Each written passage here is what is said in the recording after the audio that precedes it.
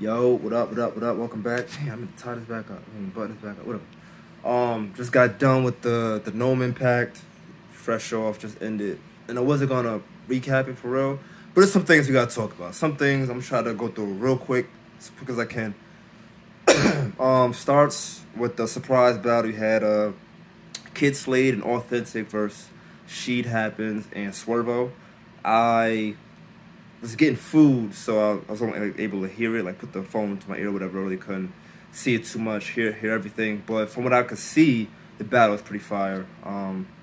So that's definitely gonna be one I'm gonna watch back on the app. But the battle seemed like it was a really good battle.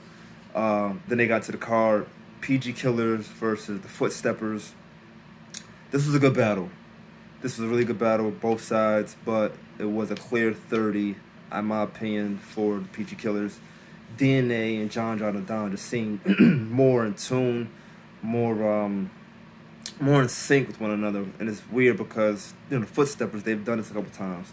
Whereas John and Don and DNA, they never teamed up together. But I think experience really played a factor in this. And before I go any further, listen, this is another reason I want to do this blog right here. No more battles in Atlanta, please. This crowd is horrible, and I'm tired of saying this.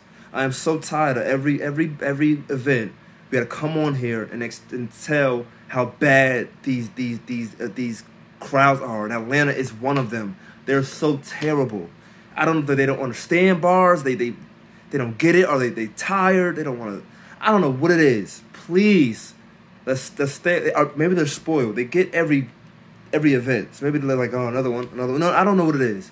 Stay away from Atlanta for a minute, please. Because we had a lot of good material that was wasted. You know what I'm saying? Like, it's cool, like, you know, as fans, we could react. We hear what we want to hear. We react to what we want to hear. But at the same time, those live crowd reactions can really make a difference in how you even perceive or receive the message or react to what you're hearing. These crowds it was terrible today. Terrible. But yeah. Foot Soldiers was good. I think the lack of crowd participation got to him though. I do. Whereas DNA and John, it didn't, and they had, I feel like, more either haymakers or they had more like in-depth schemes to keep the crowd more entertained. So had PG Killers 3-0. The next battle, I believe, was Fonz and Av versus, who the hell is Fonz and Av? Did they battle T-Top in the swamp? Yeah, they did. And that battle was weird too. I think it was pretty much either a 2-1 or 3-0 for T-Top and Swamp. It was one of those things again, like a crowd participation that got to Fonz and Av, but also I feel like they're a little bit more dry. Like, they're not really made for the main stage. Av has rocked the main stage a couple times, but he hasn't done it consistently to I fuck with Av though, so I don't know. But like, you see it time and time again where he doesn't translate on that big stage like that. T-Top and Swamp, they did good. They had a lot of jokes, some good haymakers. They had a lot more energy than Fonz and Av, and it definitely played a big part. So you can see it. T-Top and Swamp won that battle pretty clear. The next battle, I believe, was O-Red and Shotgun Suge versus Hollow Don and Calico. This battle was awful. And it was at this point where it's kind of like, yo, this event is trash. You know what I'm saying? Like, we had one good battle, and you had a not so good battle, the surprise battle. You know what I mean? So this battle right here was so bad. It's like, yo, this event is not going well at all. This battle, I look at this card. It's weird. All these matchups are weird. There are some that, like, I do want to see, like the PG Killers and the Footsteppers or Foot Soldiers. I want to see that battle. I like that. It's a weird combination, but I like it. T-Top and Swamp and Fonz and Av, I wasn't crazy about it. I wasn't crazy about this one either. Shotgun Suge, Red, Hollow Down and Calico. It didn't move me, and it was terrible. Hollow Down and Calico go first. Dry. Super dry. Calico doesn't take these 2-on-2 series at all. and you could clearly see it. Like, I fuck with Cal heavy. He's in my top 5. But you know, 1-on-1, he's amazing. When you do these 2-on-2s, like you still gotta be professional. You know what I'm saying? You still gotta like at least act like you care to some degree. He doesn't give a fuck these 2-on-2s. It's clear to see. So they went, it was a dry round. They had a couple lines here and there, but it was nothing serious. Over the Shotgun should go. They had a pretty decent round. I think it would have been better if the crowd was reacting like they're supposed to. But as the round was going, Red starts to lose his voice. So I'm like, damn, here we go again with that shit. So round 2 comes. Same thing for Hollow the Don and Calico. Pretty much the same thing of them just dry spots. They're not really syncing together. No real crowd participation. And then Shotgun Sugar and Red go, and that's when Red really loses his voice. Now you don't even want to hear him because he sounds so nasty, like that raspiness sounds horrible. And Shotgun Sugar, he carried that battle, like he was the one, and it was cool to see that because I remember like in like the Twork battle, he was the one that was bringing him down. So to see him actually outshine all 3 of the other guys, it was cool to see. But I guess you're giving that round 2 by default. In the 3rd round, like it's weird. Hollow's rapping. He's trying to do like the go 1-on-2 and be the star, but he's not really saying much. It's all filler. Calico is somewhere else, and then he calls on Calico. Calico comes back. He tries to get back on stage and falls. Now he doesn't fall off the stage, but like he slipped or something. The crowd's so bad, they didn't even react to that. Calico's like, I'm about to go viral because, bust my ass. Give me some one time. You know what I'm saying? Like, let me have it one time. Crowd did nothing. Like, this... Boy, Atlanta, I'm sorry. Hell no. Hell no, hell no. But then he go up there, he rap, some filler. That was done. Shotgun Suge and them try to come back. They're out of sync. They don't know where they are. And then it gets to a point where Shotgun Suge's like, fuck. He looks upset. He looks mad. He's trying to get through it. So he, like, starts rapping. Red is trying to... You could tell Red is like, hold on, or, you know what I mean, run it back, whatever. Shotgun Suge like, hell no. Keep going. And then they finally get to the point where Red is supposed to tell the story that we've heard 2 years ago. Nobody, like, we don't care about your side. And actually, you went on, I think you went on Good's YouTube channel and told the story from his side. So why you gotta rap about it? We know what happened. You told us what happened. We didn't know about it. But he was trying to rap it. The crowd wouldn't let him because his voice went out. So he's asking the crowd, do y'all want me to rap it? Like, 60% said no. Smack is all upset. He wants him to rap it. Red is like, nah, it's over. Hollow walks away. Smack calls Hollow back. Smack's like, no, go ahead, rap it. He tries to rap it. Crowd is going on, rap it. Smack says, calm down. They ain't calming down. So now Red is telling Smack it's over, his clip is done. And Smack is not trying to hear that. He's like, that's like the first time, or one of the first times I've seen Smack like, nah, like rap. If you gotta rap, then rap. Red like, no. Smack like, go ahead. Red like, no. Smack like, go ahead. It was the weirdest thing. Super weird. Terrible battle. You're gonna give Calico and Hollow the 3rd because they finished their round. The battle was so bad. And I almost blogged after that about it. Like, I was like, you know what?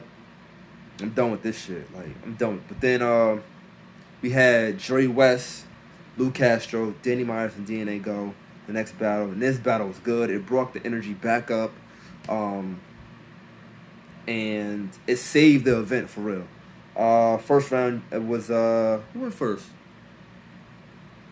Danny Myers and Miss Hustle goes. Miss Hustle did a lot of twerking, y'all. If you ain't seen this event, or you want to see that battle, she shook a lot of ass in that battle. She don't really know what she's doing with it, though. You could tell. She don't really know how to move it like that. But, she was doing a little something. But they had a good round. They started off pretty solid. A lot of energy. So it helped it made you, like, get into, like, okay, here we go. We back. You know what I'm saying? But they started here in a round, like, very high. And then as the round kept going, I felt like they kind of drifted a little bit. But it's still a good round. Good solid round. Jerry West and Lou Castro go. They matched the energy. With the performance and the bars, they were really in sync. They had jokes. schemes. They have rebuttals. They won the first round clear. Danny Myers and Miss Hustle go. Danny tries to rebuttal. His first rebuttal was alright. I forget what he said. I forgot what he said. I think he said something about Jerry West scamming, I believe, in the cards. My bad. Keep coughing and shit. But then he had another rebuttal. It was the worst rebuttal I've ever heard. I've heard a lot of rebuttals. We all heard a lot of rebuttals. This is the worst rebuttal I've ever had. He said something about. He said to I think Jerry West, your mom is on her period, because they had a bar about a unit. They said a unisex bar. They had like a will hide the body in a unisex bathroom or something like that, which is fire. So Danny Myers tried to rebuttal it. Something about your mom is on her period. Something unisex. When I tell you, the whole room was like, what? Miss Hustle was fucking furious. She was like, what was that? And Danny Myers was like, okay, now you can go. Miss Hustle, like, after that, like, what are you doing? She was so angry, clearly angry, and you could tell that they weren't really in sync. They really had a good chemistry. I feel like he had too much energy. Danny Myers really trying to do way too much in this battle. I felt like he was trying to guide Miss Hustle. Miss Hustle been here for years. She's been here before you were here, so you're not monitoring her. You know what I'm saying? You're not guiding her. I'm not saying she's gonna be guiding you, but like she knows what she's doing. He's trying to tell her like when to bring it back, when to slow it down, when to rap, where to start. And Miss Hustle like, bro, calm down. Like I got this. Like you walking the fuck out. And you clearly see it. So that kind of when Danny Myers went though, like he was good, but like when she's rapping, he's doing way too much, and it definitely played a part. Lou Castro and Jerry West go, and it's the same thing. They were really in sync, really in tune. Some more rebuttals that were good. Crowd participation. There was a lot of bumping and shoving, like playfully, but a lot of physicality in this battle. But they were up 2-0 after the second, and then pretty much the third was the same thing. I don't think they rebutted Danny this time. They just kind of went to the round, which is a good round, but too much energy from Lou and Jerry in the third round as well. So I had him winning 3-0, but it was a good battle. A really good way to uplift the event again because it was bad. It was bad. Last but not least, battle of the night. We had every gun title, whatever their name is. Twork and Geechi versus Gun Orthodox, Nitty, New Jersey Twork. Battle goes. Twork and them go first. They actually didn't even flip a coin up, and they decided to go first. Twork starts. Nitty's not on stage, so you know like there's something weird going on with that. And he's rapping up to Twork about it's his 50th. You battled here for your 50th. This is your 51. Area 51. You know, we gotta do the 51 with the alien, so Nitty comes out in the alien suit. And how they set that up was fire. It was dope, it was fire. They were good. They started off really well. Good battle. They had a lot of chemistry. They had a lot of haymakers. A lot of performance. And they really did like a good 2-on-2 thing. It wasn't like I'll rap and you rap. You know what I'm saying? They were really in sync with one another. I thought it was dope. Twork and Geechi went next. There's a problem. And I don't want to like harp on it too much, but like I feel like Twork, he gets too excited about being a part of something. So he gets to surf, and it becomes the gun titles. You know, he says that more than he says cave, right? Gun title. More than he says cave, right? Now we saying cuz, you ain't no crip. You calling Twork cuz, you calling Geechi cuz, you ain't, you know what I'm saying? In this particular battle, he said every fucking gun title. It like you could see like there's there's moments to say it. You know what I'm saying? You land something crazy, say it. You know what I'm saying? You get a good reaction, say it. You don't just say it just to say it. He was saying it like after every bar. It really got annoying quick. But they had a good round. They didn't go long at all. Like New Jersey Twork's and Nitty's first round was like, that shit was long. I ain't gonna lie, shit was mad long. They didn't go even half as long. The energy wasn't the same. I don't think they had the same bars. I think I gave Nitty and Twork the first round. Very clear. The second round, Nitty and Twork go. They're now starting to get the effects of how terrible this crowd is. They're landing some shit. They're saying some shit. They had a scheme. You know, one is a blood, one is a crip. So they were saying words with B's and C's back and forth. Like so, but the thing is, they both would say a B and C word. So Twork say like blue and cold, and Nitty would say bag and crooked. It was crazy. It was amazing. But they weren't getting over. The crowd was just so bad, and they also had like another scheme where they were saying everything backwards. Like I'm trying to think what's so like isn't live and evil. If you flip those, it's the same. You know what I'm saying? Evil backwards is live, or live backwards is evil. You know what I'm saying? They had words like that, both of them, and it was like wow. You know what I'm saying? Wow. And I noticed something. The lack of crowd reaction was getting to Twork. He was ready to cut it off. If it wasn't for Nitty, he would have been stopped. You know, we've seen that in the past. Twork goes off crowd reaction. If he's not getting it, he's going to stop. And he was about to, but Nitty was like, nah, let's go. Let's keep going. So I'm glad that he had a partner for this today, because if he did this one-on-one with somebody, he could have easily lost. You know what I'm saying? So I'm glad he had somebody there to like, nah, fuck it, let's keep rapping. And they end up still stopping early. You could see that they're talking about it. Like, damn, why you... Yeah, you know I mean, I think Twork... Looked like Twork apologized to him or whatever. But they had a good round. It's just the crowd just so lackluster. It's ridiculous. Twork and Geechi go. They had a good round. They started off really well. Still, the every gun title thing was annoying, but they had some good haymakers. A lot of good haymakers. They rapped about the same length. I feel like they finished better, but it's hard to... It's a close round. I'm not going to lie to you. It's a really close round. In the third round, Twork and Nitty, they had the same thing, same schemes, same performance, same feeding off of each other. Nobody was really trying to overshadow the other. They both finishing each other's lines.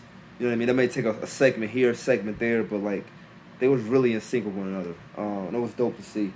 They had a solid performance all around, all three rounds. They really did.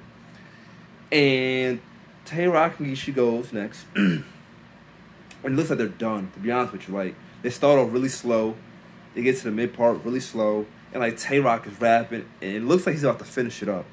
And it's like, damn. So they clearly lost the round, you would think. But Twork keeps rapping and rapping and rapping, and he now is doing that solo thing. And at first I'm like, damn. I mean, it's gonna come down to whether you think like, is it cool for somebody to, like, do you want to see a 2-on-2 battle, or do you not care if one person just takes over and overshadows it? Like, sometimes it's cool. You know, when Clips did it versus he did it versus Artis and Suge. He did it versus Hitman and John. Like, there's certain times where it's cool, you know what I'm saying? But there's other times where you want to see a 2-on-2 because it's a 2-on-2, so it depends. So he's going, and he's heating up, and now he's going crazy. Crowd is reacting a little bit, and he's going crazy. And now it's like, damn, you got to think about it. But then he tags in Geechi. Now, Geechi doing the same thing. So Rock rap for about 4 minutes by itself. Geechi does it again, about 3.5. I had Geechi got in Twork run the third round clear, man. Even though they weren't in sync, they weren't doing the real 2-on-2 thing, those one-on-one solos sometimes just hit different. And it really did. When you got one person rapping both of y'all and going crazy like that, it do look crazy. So the battle comes down to the second round, and I'm not going to give a winner right now. I got to look back because I can't really decipher who won that second round right now. I really can't. But overall, I get an event like the last two battles were really good. The first two seemed good. The 3 and 4 was alright. I'd probably give it like a 7, maybe a 7.5 out of 10. No more battles in Atlanta, please. No more battles in Atlanta. I don't care. No more. And yeah, that's it. I guess they may not be doing Nome. It may just be like Summer Madness, maybe the next thing.